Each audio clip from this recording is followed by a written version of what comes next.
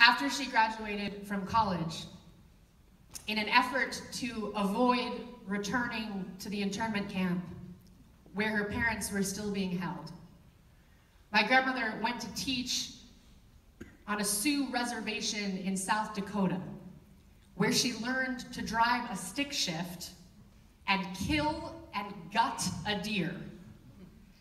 These are three things I do not know how to do, but I also do not know how to leave my parents imprisoned and travel alone by train across a country that has painted my face a red flag, so perhaps what we learn is a matter of necessity. In her East Coast school, where every class photo was an ocean of blue and green eyes, most people had never even heard of internment camps.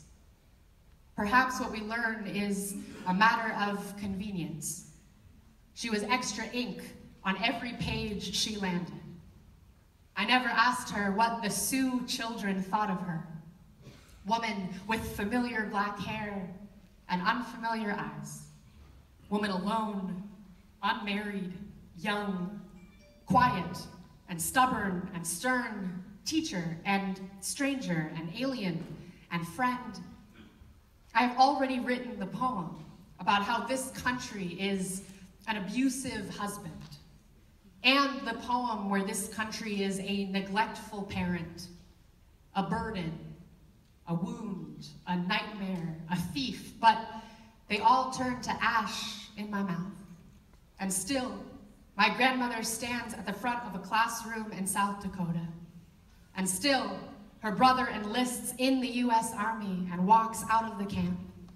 And still, her mother hangs lace curtains and tries to make a horse's stall feel like a home, and still, her father sits in a barrack where there is no wood to carve.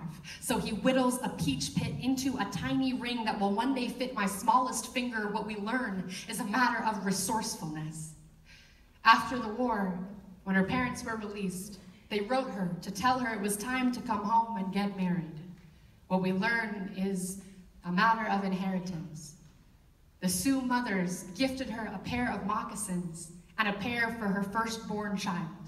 Beaded and bright, the softest leather for the smallest feet, I am told they were sad to see her go.